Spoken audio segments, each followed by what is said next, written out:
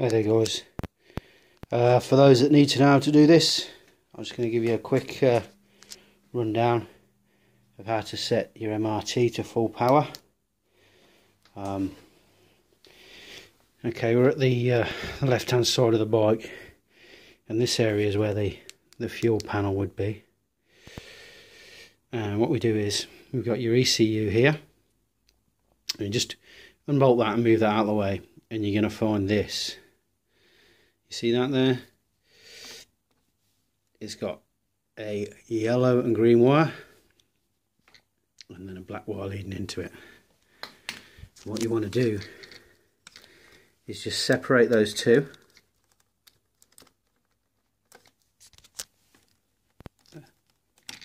Like that. So they're now separated. Get a bit of electrical tape and just cover that up.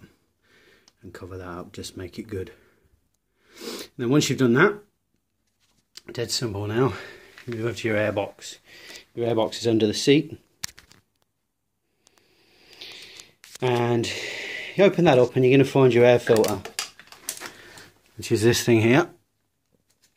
And you take your air filter off, and behind your air filter you'll find this. That's your air blanking plate that restricts your air. It sits like that and then sits in the airbox. You get that and just chuck that away basically. Alright, that's how you set them to full power. Obviously if you put another exhaust on like a DEP or something, you want to increase your main jet size, which is 122, so maybe go up to sort of a 124 or a 126.